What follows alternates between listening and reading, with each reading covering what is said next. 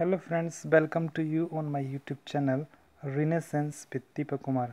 जैसा कि फ्रेंड्स हम पिछली वीडियो में यूपी टेट 2013 ईबीएस का पार्ट 1 सॉल्व कर चुके हैं और इस वीडियो में हम यूपी टेट ईबीएस का पार्ट 2 सॉल्व करेंगे। ठीक है, हमारा फर्स्ट क्वेश्चन इसमें आता है, यानी क्वेश्चन नंबर 136, जो उसमें क्वेश्चन नंबर 135 तक हो गया था। सीएनजी का ईंधन के रूप में किस में इस्तेमाल होता है? देखिए फ्रेंड्स, सीएनजी का जो फुल फॉर्म होता है वो होता है कंप्रेस्ड नेचुरल गैस। ये भी पूछा जाता है एग्ज़ाम में। तो वो जो आपने देखा होगा मेरठ या दिल्ली वगैरह में बसें चलती हैं या छोटे ऑटो चलते हैं, उन पर लिखा होता है सीएनजी। तो सीएनजी का जो इस्तेमाल होता है वो होता है वाहनों में। नेक्स्ट क्वेश्चन आता है 137, पर्यावरण जागरूकता का किसके द्वारा सृजन किया जा सकता है? ये क्वेश्चन हमारा सीटेट के एग्ज़ाम में ज़्यादा पूछा जाता है, क्योंकि ये ईबीएस की पेडागोजी से रिलेटेड है। और मैं आपसे बता दूं, पर्यावरण की जागरूकता सबसे बढ़िया क्षेत्रीय भ्रमण से ही हो सकती है। जब तक आप बच्चे को घुमाने बाहर लेकर नहीं जाएंगे, वो पर्यावरण के बारे में बिल्कुल भी नहीं समझ पाएगा। तो इसका आंसर हमारा हो जाएगा क्षेत्रीय भ्रमण। नेक्स्ट क्वेश्चन पे आते हैं, एलपीजी का संक्षिप्त रूप है। एलपीजी क्या, देखो उससे ये कुछ भी डाल देते हैं, जैसे लो पेड गेम्स, ये भी कुछ होता है कि मतलब लोकल पैसेंजर गाड़ी। देखिए जिसको नहीं आता वो तो इन पे भी टिक लगा देते हैं, तुक्के लगा देते हैं। तो मैं आपसे बता दूं, इसका होता है लिक्विफाइड पेट्रोलियम गैस। ज़रूरी नहीं कि लिक्विफाइड ही आए, लिक्विड भी आ सकता है, लिक्विड पेट्रोलियम गैस। ठीक है, तो इसका आंसर हमारा होगा क्वेश्चन 3। क्वेश्चन नंबर 139, पृथ्वी पर पहुंचने से पहले ओजोन परत किन किरणों को अवशोषित कर लेती है? तो ओजोन हमें बचाती है सूर्य से आने वाली अल्ट्रावायलेट किरण यूवीसी से। ठीक है, पराबैंगनी किरणें होती हैं जिनको अल्ट्रावायलेट रेस कहते हैं। इसका आंसर होगा क्वेश्चन नंबर 139 का आंसर होगा 3। ठीक है, ये पराबैंगनी किरणें जब हमारी बॉडी पे पड़ती हैं तो हमारी बॉडी पे उसका बहुत बड़ा इफेक्ट होता है। स्किन कैंसर होने का खतरा इससे बढ़ जाता है। ये क्वेश्चन भी पूछा जाता है एग्ज़ाम में। और ये भी पूछा जाता है कि पृथ्वी पर सबसे बड़ा ओजोन होल कहाँ हुआ है? ठीक है, तो दक्षिणी ध्रुव पर सबसे बड़ा ओजोन होल हुआ है। ठीक है, वहाँ से ये अल्ट्रावायलेट रेज आती हैं, ज़्यादा आती हैं क्योंकि वहाँ पे ओजोन हट चुकी है।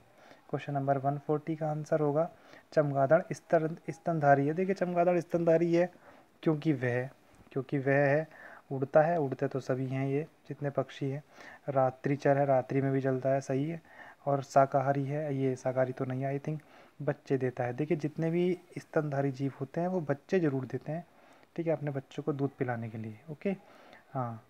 और क्वेश्चन नंबर 141 का आंसर होगा, यानी कि 140 का आंसर हो गया क्वेश्चन नंबर 4, सॉरी आंसर 4, ये बच्चे देता है। और 141 का आंसर होगा पर्यावरण की परिभाषा है। देखिए यहाँ पे बहुत कंफ्यूजिंग क्वेश्चन है, क्योंकि इसमें आंसर एक नहीं, और ऐसे तो एग्ज़ाम में आते ही क्वेश्चन की जब आपको लगेगा कि चारों के चारों आंसर सेम जैसे लगते हैं। तो इसमें पर्यावरण एक ऐसा सब्जेक्ट नहीं है कि इसमें हम चारों आंसर सेम लगेंगे आपको। फिर भी इसमें इस क्वेश्चन में देख लीजिए, बायोटिक अबायोटिक घटक, समुद्र के नीचे पृथ्वी पर वस्तुएं, चीज़ें जो हमें घेरती हैं, और नन। इसमें दो आंसर सेम सेम हो रहे हैं, दोनों आंसर बिल्कुल ठीक ठीक हैं। ठीक है, बायोटिक और अबायोटिक घटक, ठीक, और चीज़ें जो हमें घेरती हैं, दोनों ही पर्यावरण की परिभाषाएं हैं। बट जो सटीक आंसर होगा according to study, according to environment, तो ये जो बायोटिक और अबायोटिक घटक हम कहेंगे।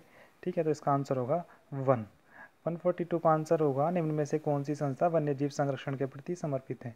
देखिए UNFPA, United nation fund for, I think ये होगा पॉपुलेशन एक्टिविटीज़ से। UNDP, United nation development programme.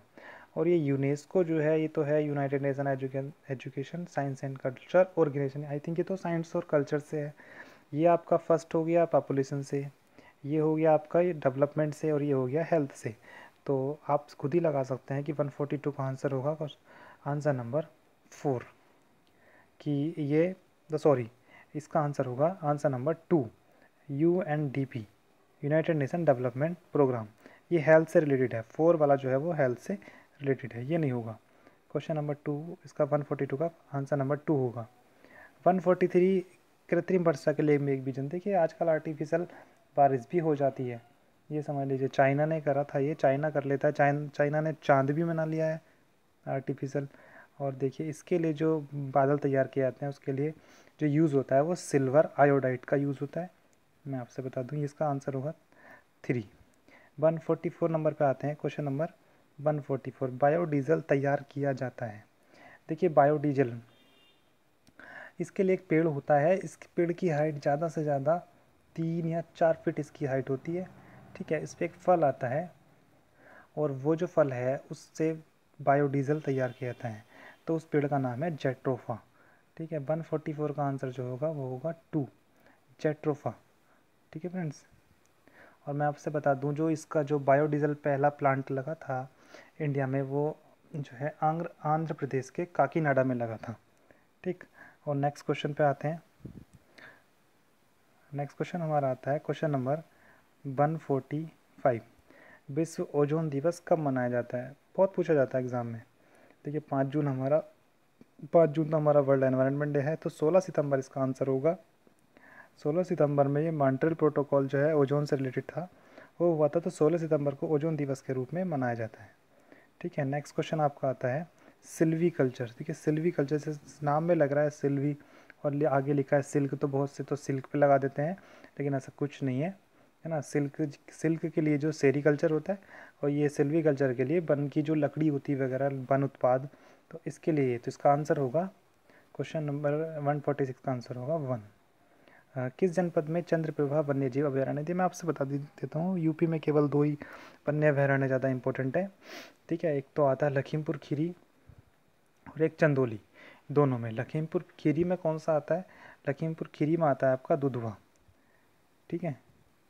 Lakhimpur Kheri में आपका आता है दुधवा, और यहाँ पे चंदौली में आता है ये चंद्रप्रभा। तो आपका इसका आंसर होगा क्वेश्चन नंबर 147 का आंसर 2। निम्न में कौन द्वितीय श्रेणी का उपभोक्ता है? देखिए ये भी कंफ्यूजिंग क्वेश्चन है थोड़ा सा। मैं आपसे बता दूं, जो पेड़ पौधों को खाते हैं, ठीक है, पेड़ पौधों को कहते हैं प्रोड्यूसर, ये तो उत्पादक हैं, ये तो हमें देते हैं, और फिर इसके बाद उसको जो खाते हैं वो प्रथम श्रेणी के उपभोक्ता कहलाते हैं, जैसे बकरी।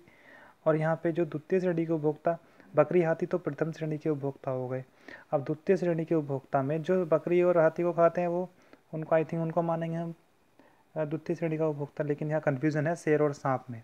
तो मैं आपसे बता दूं, जैसे कि आप जैसे पेड़ पौधों को खाती टिड्डी, और टिड्डी को खाता सांप, और सांप को खाता शेर, तो इस तरीके से शेर और सांप में तो सटीक जो बैठेगा वो हमारा बैठेगा सांप, ठीक है। तो इसका आंसर होगा सांप। तो शेर को कहेंगे हम तृतीय श्रेणी का उपभोक्ता कहेंगे। झूम खेती होती है, झूम खेती मैं आपसे बता दूं, झूम खेती क्या है? देखिए वनों को साफ़ करने के बाद जो खेती होती है उसको झूम खेती कहते हैं। इसमें पहले वनों को साफ़ कर दिया जाता है, झाड़ वगैरह साफ़ कर दिया जाता है, उन्हीं को वहीं पे जला के राख बना दी जाती है।